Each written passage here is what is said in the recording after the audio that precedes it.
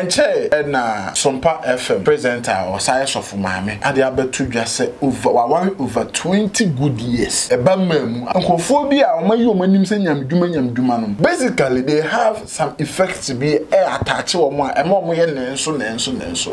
di ade pa ne wo sunsu. That's asisu ye wo bonsam tumi wo ane onyame tumi nso wo. Wo abom pa ye se o pe awo na uji tumi se wo ye nyame ni. Amanfo bebaye bi a wo bom pa mo a omutimi wo. Enso wo de wa ya wonwoda bu na ye kai kwa na odi na wodi akoye sacrifice. Yes be wo sinyame afre no odi na wodi akoye nsia no. Yes meaning asofo bi wo krom ya na one krama na eti nipa ba no ho na woni ne te ho na edi nkomon krama ne ba no ho a nanim opese otafre nanim ye niam bi ma wanwo ye fast a ubehus adade na krama yin opese o obu asofo bu ho a wa ye aniema eti o niema bi a won se e secret adem eti obu a oba bu na no mu odu okohu no wo ne wontimi a na wajai ebikwa no wo abo bi dane de obede no wo eti do na jo obepese bi abo no mom na wone wonye de emeye bibi so hu a eku bebo eti hu bo a wontimi ntina wale na se wano nso odu make se kwa saka asem bi ato so ensu a adwene ewom bebire no wakoye sacrifice man se na nabo ame na edom minya dom asa enwene no eno ne dom a ensu na ebeyi amom te enwene nso pia omoso pia se nipa nyame eyi bibi edi efa sofo bi ho kire ma be sorry ye na ma no agunwa ho ti me da ho na mani bie na sofo no wote fom won shatade on hwe wote fom ti bi kwa nsenya sorry wo sorry anka mi hu se wabotam ani wote fom tene malama na akomfo no eti no eti na wote fom so na wo ye eniema bi gu nanim a oye na niema no de ma hu adekoro eti mi megia na me hwe ne but na me hu nanim asa me gina ne side I say ti mo ana se ade bi atwe me by force ti me ko gina nanim ti me gina nanim no ana no so asori ye eti wo so na me hu sofokro nanim no eye serious ti me so hu ne se wabotam ti me gina ho na me hwe ne sa ewi ajekwam hu se na besen kuta no eti wo ko ni boya na aka ne se na wawe fisika o ya asori a o sha atade o she ko ya atade hu tentene hu ye kire se atade wo no ho but spiritually no me say sofo no o ye naked. Exclusive interviews and I'm Emma or ha this particular channel, but I did hear me partner say ebia and of first time on this channel. I'm sure so be me a subscribe button no. I feel notification bell no. Me also said them the update be atom now on sa ebe to me aka. Ele they be doing come powerful sunsum sem hom. Kofi bi ke cancel bi chese ebi se enokre ebi se nyenokre. Ebi se asofo wo krom ha nkasa no. Nyankoma de ankasa no mo ye wo krom ha. Nemom enyenya so. ABC ebi enya dom chese obi e kan de. But one major reason pa me dey this particular interview. Ya wa asofo bi o ha omuni yire. Ya wa asofo bi o ha omuni ba. Ya wa asofo maame fo bi ukrom ha omuntimi nyem o ka no mawo. Eye sikaduro bi no makoje. Omode o mawo de akoye bibi. Say na sitie na Reverend Obofour kra de nsem bi so atato na nsem ya kire se. Krom ha na ankasa sofo bi a obesi tena se asore megu we asore no sa asofo no na chese agwaragwa ena Owusu na ye nyina so nim se papa Steven Adom Kyei bia so ababonten abekase nyame Kristo sum tantan a nei Kristofo no mo bi aye no ono abaso bi gusa na ma nyina na mum ono no de na nyame asoma no so me implement no ababegina ewo kudua yimu ene asase so komo bebre ne wo ho na nyame nko na nei me bedi nkomo me ne prophetess Emilia e wo fie ha ye bedi nkomo afa sunsun sem ho ne sunsun mu enema bia e besisie ne enema bia ekoso ankofo bi edwen ho monte ase na ye be breaking it down into pieces into join me na me twa me homra na me ne prophetess eni nkomo Boys minima dotie ma ho fe dwe ma ho fa ba BIGBEN TV amu ofanie of a one of about pe obetimi afre men kinka super kunuma de so hum kosisi sukundai na call baby abusa for evangelist Michael Entry aka condemn feelings no for nyankwala dia so ati ase afrepo that of we am so akuruku baba yuka aka petro odofo em de hia ba ko pe na na yebo asiama aka lollipop O frame all on the magic so popo. The virgin pastor. Bakuma say me won cry. Me wa abrochiri. Baby am wo bia BIGBEN TV. BIGBEN TV. BIGBEN TV. BIGBEN TV. BIGBEN TV. BIGBEN TV. I won for BIGBEN TV. Ya me kan say wo fra adwuma ba na wo didi me na onya breso gu kroma. Sina wakwanyam jejidam sanya ntwebe ma na chacha no. Eho na wo behu niam akese a etwagu honom. Entasam a wan kasa wonhu ye no na beda dia ye de atrew. TV station emma educative program. E dey nkoso ba chichi ni pare, e she ni pan kran. Open asresam, open body videos. Open and some as you are my any my popular nyina. Go and watch, go and subscribe. I love it. For the question answer. For the question at the perfect. BIGBEN TV. I'm putting down the project. Me condemn my endorser. The best one. The best one in Ghana is BIGBEN TV. I was already catching prophetess. Oh, mention her. They say I check a car. When you see Cana, no charm a boy, and I'm just trying a boy, but I can't bomb the baby. Mama. Yeah. Na pom tse. Nyame ato ho ye pa. Yeah, the nyame. E share ache pa. Nya nso mi tu kwan kakra. Sure. Aye visit because South Africa na man ko ba bia na me wo no. Oh, okay. Yeah, we dey me ko Pretoria side. Okay. Okay. Wow. Na man che su bebre na benti omo ana ba bia na me wo no kra no omo nim. Okay. Okay. Okay. Mama ensempi na sesei etwagu media ne so wa na wonso yesunsum ni pa ya onim sunsum na wana ante sunsum mu dai ye bedi nkomo but me pese me sha say stories no doso but me pese e fa no one after the other na edi enkomo ade bi kire ma adwen pa ma dwen ho amente ase enche na Sompa FM presenter or science of mame and they are to just say over 20 good years na our rare ebamem our rare no worry eba intimi embem confess oh suppose had na waware na ebamem na obeka no abonti no so no or ka dia hye omo nso wo sa atibiem se nya omo nkompo ene wo sa problem nim no mo kra na se be omo ya omodi nyame achi ana se omo ya stars kra no omo problems a omo so face e wa abrabom ti se wo sa problem nim a e ma ne nyese aka wo nko a wa abrabom mama sunsum sa de nye ono nko an ye wa sofo bi okrom ha omo nware ye wa sofo bi okrom a omo ba eye ba akopɛ o ma prase nko me pe bi aka ho ensi ase nkofo bi a omo yi omo nim se nyamduma no basically they have some effects be attach omo a ema omo ye nenso di ade pa na o sunsum ba me da se atiefo me chia mu nyina muhu mi ache ya kanza asem a wo bisa no aya asem a ejina o ma enyema miyenu okay on se di ntame ka se ejina ma enyema miyenu sasa asisu ye wo bonsam tumi wo ani onyame tumi nso wo okay so wo ye kristo ni ade a ema ogidie ema ehu so wo ye kristo ni pa se ade a eda wakoma so pa wabɔ ho mpa ya ache aye fasting abre a emmemu no eno ne u faith a okay ebema ye hu se ugidie a ewonyame mu no esombo esipi okay se wo abom pa ye se wo pe awo na ugitum se wo ye nyame nipa amanfo beba ye bia wo bom pa mo a omutimi wo enso wo de wa ya wo ngoda okay sa ne ma no eye tu ada se wo ye nyame kan ti se wo sum nyame kan okay de wo ka ho asem wo pese wo chese ejina mu mienu yes okay because bibia no eye tutu bonsam asofo wo ho okay ana nyame asofo e wo ho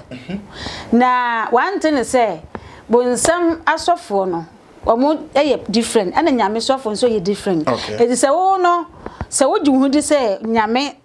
osum nyame no kwalimu na se awo mpo maaya wabamu muda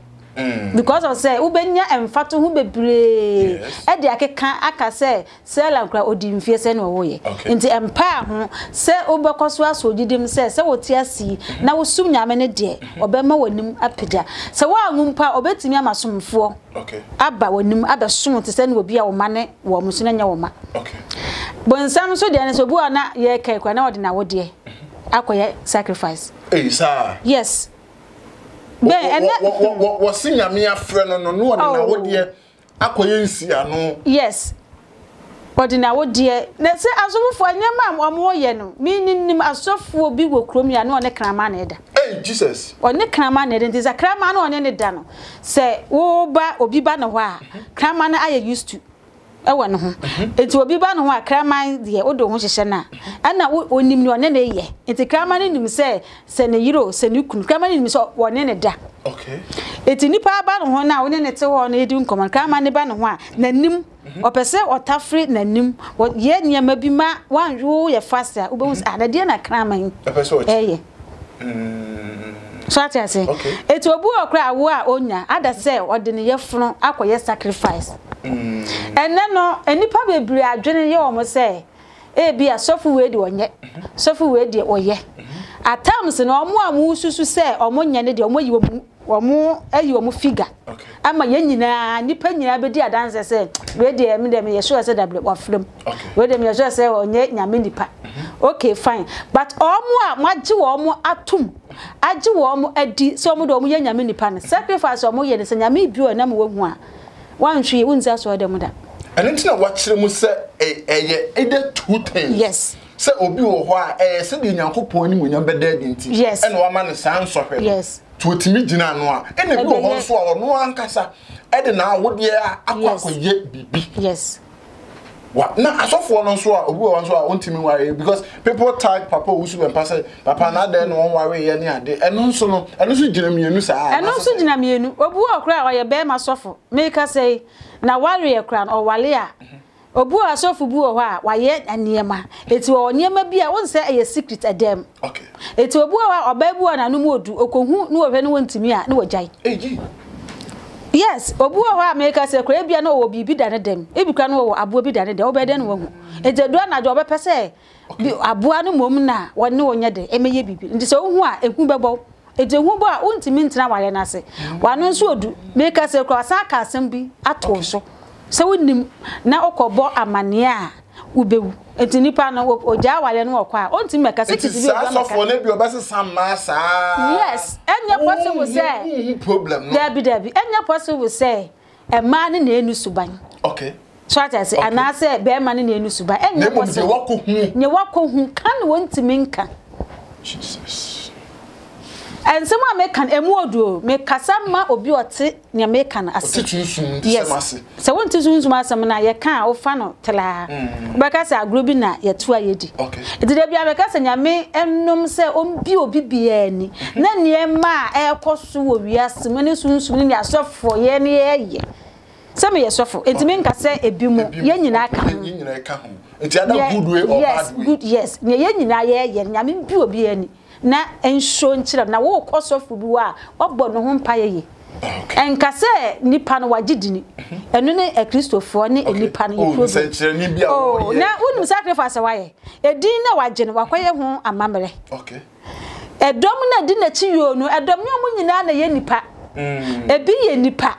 ebi nso ye ahonhom okay ensu a adwene ewom bebire no wakoye sacrifice man se na naboa me na edom minya dom asa enwene no eno ne dom a ensuo na be yam om te enwene nso pia om so pia se nipa wow tilapia ewom enkoto nyini nada ye beba eho no na se be say ye making near things clear because people take mamina sa na obeka ye and omo dey join ye papa mo sofo bia omo similar issues ewo system no ma na se eye common a ye tete sansem mama mo si nyankopon frɛ nyankopon wani mwase ye ongu ni pe ni mwase do yes ti e beba ne sei e na obetimi afrɛ o se be ye na djuma na obemu akonso hwemu saa asa wotete wo ben nyame djuma na ye kana sa na nye izeo de bia se mo me ka se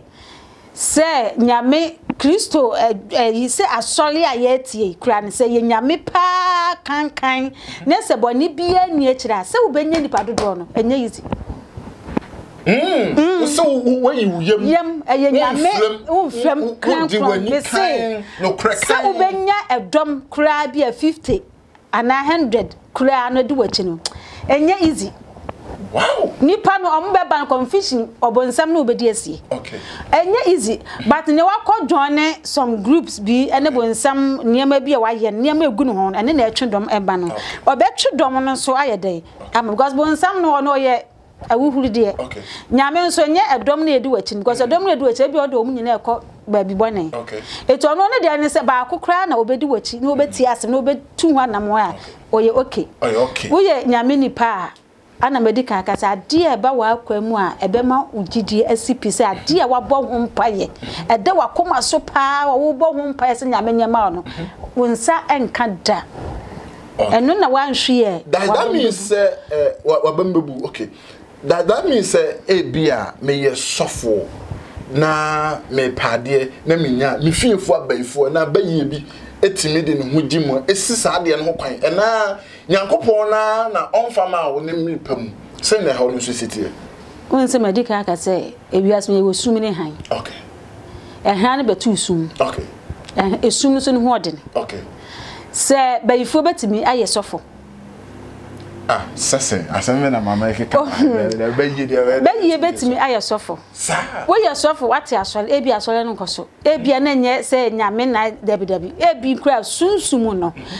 na enipa bayi so ate ase etim betena wa asole no kwan no etimi tutu amana se ne obi ye adwuma ne nkoso no obu akwa na adwuma nkoso no obi na atu na adwuma no ekwan na no amana eti wo ani no be de no akose wo kwakoto eti wo nko okay eti obu asole no nkoso no bayifu betimi aye sofo okay because ne wotie bia ontini wo say ye mom paye da because of say yen asasusu na yabane ye ne bonsam enete ye beto no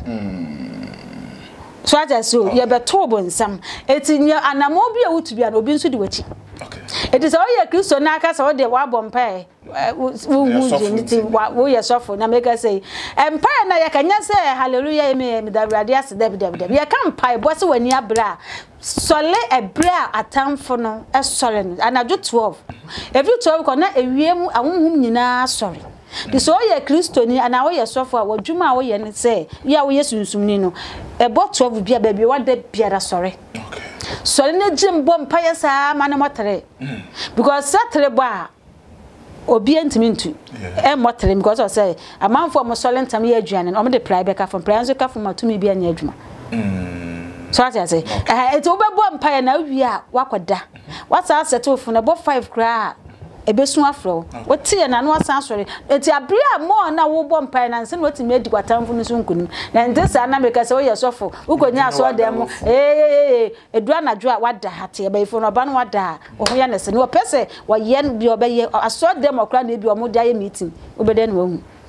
enti mfa won se wo ye sofo but bayifo betimi ayew efia pam betimi asore tia wa asore efia pam betimi aye sofo because efia bu o ha na sofo empie fio ana wo no wa pie wa imagine se omo so be dey betata wow mama ye da se wo ehonom ye me pese enko another storyline enche ana ye papa mejo na oye titibrim asofo no mo be di pa pen edi revelation bi aba se sofu bi wo Ghana wa ye sacrifice amansuo ni abosom ni abayifo ni nyema bi e wo krom ha sacrifice wa ye no di nyame ene betimi ama na ye yaba nya sa pa ni pedese ni bia no ya oba wo no ni ho a betimi a stop de oye no na sacrifice wa ye no oni se mimi fi abayifo a ono mo ye one enti se mimi tumi nan se me ba ho a no mo asolve problem bia enti se miracle items no beton mo wo se ho condensed milk no beton mo wo se sugar cane no beton mo wo se nkate ya che no beton mo wo oton ma wa be ye adwuma sasem ya papa ya kan enkofo se eye bosirimuka eye huhusem eye yaudie sem no no na asole aguo ti na ma okasa ebi so se papa ni nsem na okan eye deep wo yesunsum ni pai de papa yi kan ene de enkofo kan sai na won so yesunsum ni pai wo hu sa asem ya ene wo dia tugwe me da se ben on se eno ne ye problem no okay eno ne ye problem pa ye face nipa na ka asem a eye no kra ono na wahu ana wo ka but nye wo tie no ode na adwene akọ different okay nye wo gine di wa gine di sas ma pa ne kana no kore nye one ne nya adwene so obeka ne basa enso na ya de a wahu okay etini bam ga se Kofi mu se na eta chichi wo mo hye kukum no so okwa asore na ya chew na wo hye kukum tin ye beka bi afa so wo beye wonte hwe because wo spirit ye do to prison oh asore bebre na ya chichi amanfo agu prison sir yes wo krom ha wo krom ha so for asem na wa kana no kore so for na some revelation na medo kana ye no kore and why anya 100% 150% I say ebrosumpo because of say the entire can say me am to ya ankasa no nyame eyi bibi edi efa sofo bi ho kire ma be sorry ye na ma no agunwa ho anya se krom ye anya se anadwo awia na me koto ese enna ne be kekere me na me kodae ti me da ho na mani bie na sofo no wate fam won shata de on hwe wate fam ti me kwa nsenya sori anka me hu se wabotam an wate fam tene malama na wa motam tete watam na ankasa an wabotam won hwe ne ene wabotam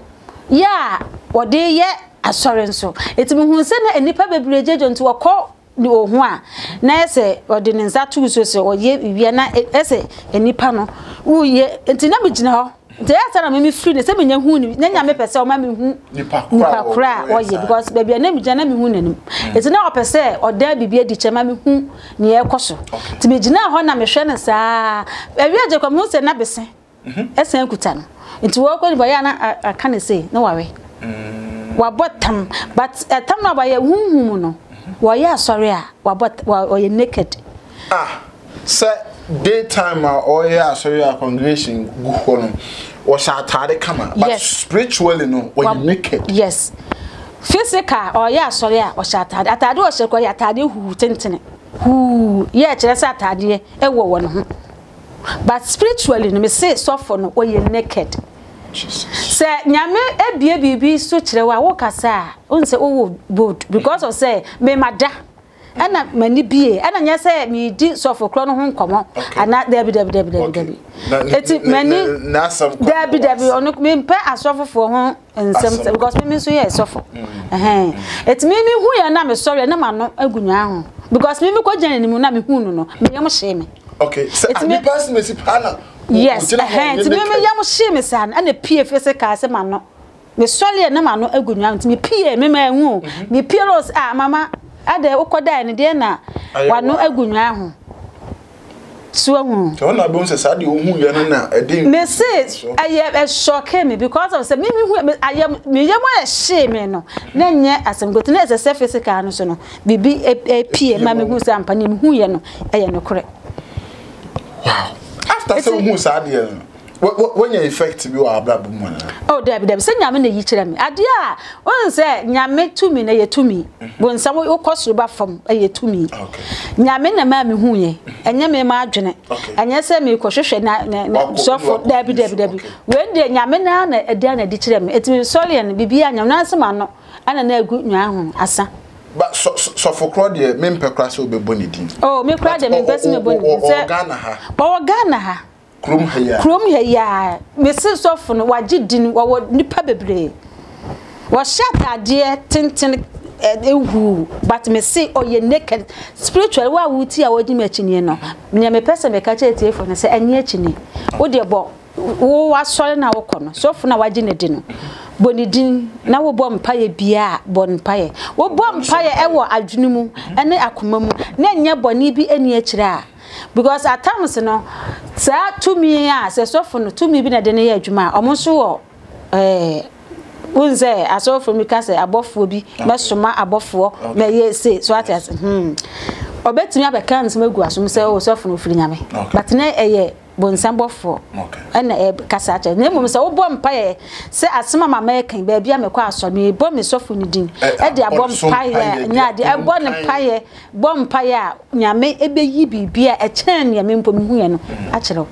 sofo no ko obejire me na me kan obefa akire ene me aka because of nyame kan no kore oh yeah sorry spiritually me sofo ni naked and o de yeah sorry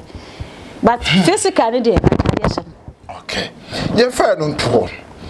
revelations are also what the ababeka major dear no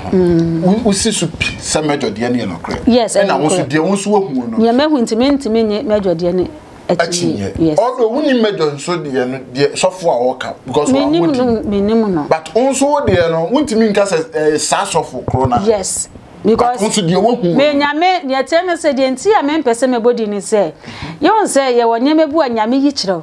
waseka me atanse nyame bibi kire me a bitimi sore na matworo say ya me remfi okay so at as ebu onso wotewa na akao ebu a ono aka jo se ka ayese nkom hye enye ensem na obehu obi hu a obefre no nipa ma obeka ebu wa obeka okay ebu onso obeka se pon ya hume okay so at as etime no nyame yi sofo no adi kire me no wa mo ni din an kire me watwe me kwagina na ni ma me hu sofo kro okay but me gina ho no se nanka se oboni din kire me anka obeboni din a kire me bra me kwagina na nim but wa mo ni din an kire me mo twe me ekwagina na ni ma me hu sofo kro enti se me ka me nkobo sofo kro din ene ekwa de okobodin a asem so at as because one say sunsumu asem no Kenya Mozambique omudi sunsumu asem okay who cancel be by for na dey e court a omoye yes but Ghana dey ni sa dey okay before say be sorry so my last story am ye pese di ho komo ye papa Reverend Obofour odi amono o say sofu bia obetimi agina simpie so say me gumi nia we asore me say me nia we asore me ma ne dom nyina firi ni nsa no sa sofu obetimi bi na no akasa asem no bia no e wa agwara gwasede mu a okanchi gusu enye saa nipa bia ni ho a nyame asoma na o so wo ye nyame dwuma anikan na obetimi akasa obegu obi asore eno so no krebe ni asma Reverend Obofour kan enokre because 2 million ode say nyame ene de aye by the grace adum ene ode aduma esi de na o nipa o boni ne esi de na wotimi ka se megu obi asore de se wotimi ka se wo your sofo na timi ka se megu wo asore me ye osi a which means we have something na say wo bibi a wo gina so because wo ni bibi a de gina so na say ye nyina na ye fasting ye nyina na ye bom pa ya nyame na eche na nyame na wo ka che de nyame na onye confusion nyame na ono so na afre ne se onti asore esi de na wo kogu obi asore de so sofo ka se wo begu obi asore a na ke se sofo no mfiri nyame e straight ti papa ye papa Reverend Obofour asamoka it's a straight point yes I say sofo beka se enye se bia we beka se papa no ekofom we beka se oh debi aya sempa eno no ye problem no abribia no bi ka no kure asema na ye de bibi ye mfato de fa nipa no so na ye asema kan se wutia ebebo afomu aba ebebo yes to say sofo betimi aka se ma ji wo hyebere ato adakam okay adaka bem nyame na ye som no o se ye msire bone fa che because wo ye nyame a ochiri bone but ono so no ye bone aduro eti se o ye sofo ma ji wo hyebere ato adakam mese san o hyebere madome no se madome obi se oba mi ho benya aka me wuja asori amede ka sa nyame ni nyane se ye nipa ye tie na se ehun se sa sofo no on free nyame yeah, be and me score crama. Ne phone cry soon. Wow. Ne phone soon. Aye, ye drum, amanfo ye no so ye bi.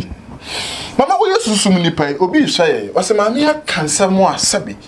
A tossum in some hour kind. My who be pain. And I said, Mama, and some mama okay. May then a metimia. And what ye be a mamma cry. May them metimia. Obi o ho nam so bi mu ade bi titi ni sunsun fam e de na sa nipa ne onye me da se na me pese me ka kire tie fo nyane se o se enso hebeba amanye beba tini nyane se ye begina gina no o se wo ma ade a e dene e ma wo so da okay etini o kristo ni ni o tie bia no so he de beba bata ade e bebro so no nyame nhwe se emra wo so da ade e no de no bo hwan se kwan bia be de abeda ho etima ugidie ana medika aka se oye kristo na abom pai ade a wabọ ho pai a wonsang eno ne o test Okay. Ene ne me hu uji a uji nyame edi se eti awo na me pa me nsankan nitini meja nyame akiridi ana. Awale a me pa awale me nsankan nti meja nyame akiridi ana. Da bi koso abom pai e bia ode ma wa bibi besi enti won fa ma. E bia emle pam ode be ma wa mfa ma won enipa tim besom ati se ne wawo obia wo bebire nso ne ma nyina wasiri wo ebro ono nso te ase eti na pesa me ka che me nua no se munyina na momma mugidie ensipi na ensembu ho a mote a emama mfa no agoro ye kasa kire evi se enne no medical kasa ya chichi nipa bebire egu prison e wo sunsun eti bia bia wo kono bo ho mpaye na nyame ema direction neko obi so amanie mu na ope obi ni na kasa nipa no on fair number na the screen so me pa cha no bi a wo how amanie awo aware sika krata asem akwantu ovesa me ope bia da no fa me number na the frame na any prophetess eni nkomo emuaye panso ebeba me ka hye nyame ni wonyam se nyame na wa frame no emuaye panso ebeba emuaye pa ebeba ha BIGBEN TV ni prophetess Emilia na dey yeshia yedi nkomo make sure say obefa the number na be hear them bibi chill so ewa brabuma fe no na oni no endi nkomo do besia fufu biaba ba betena se na me no odi nkomo bi akra akomfo no eti no eti na ote form so na wo ye eniyema bi gu nanim a oye na niyema no de ma hu adekoro eti mi meja na me hwe no but na me hu nanim asa me gina ne side I say ti mo na say adie bi atwe me by force ti me ko gina nanim ti me gina nanim no ana no so asoro ye eti wo so na me hu sofokoro nanim no eye serious ti me so hu ne say wa botam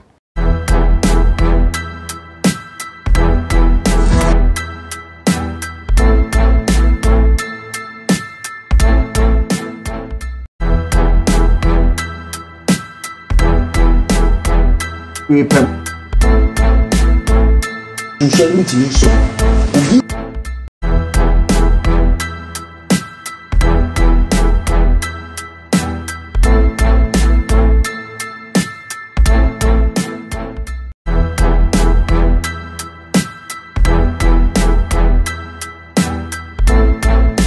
we pem